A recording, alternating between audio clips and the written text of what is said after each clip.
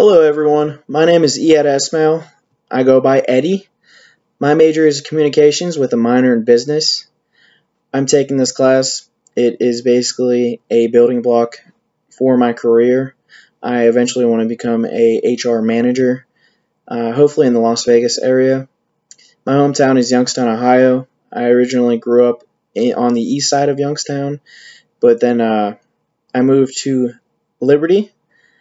And then places outside of the U.S. that I've traveled to are Palestine, and that is where I learned most of my Arabic. I understand more than I speak.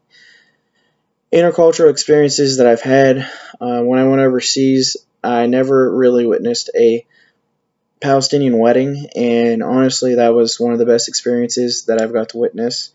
Very big, everyone in the neighborhood, the surrounding area goes there, that everyone knows everyone over there. The ritual family practice that my family has done is over the years we fasted, and that is where you don't eat or drink anything from sunup to sundown. Very cool experience. You do it for 30 days, and it does bring your family together, and it's nice because at the end you do a big feast with your whole family, not just including your siblings and your mother and father. It includes everybody.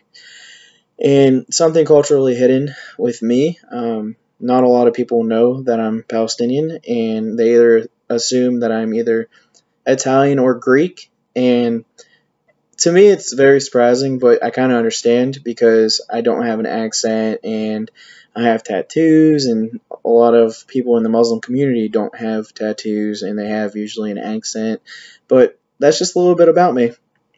I hope you guys have a great semester and very nice to meet you guys.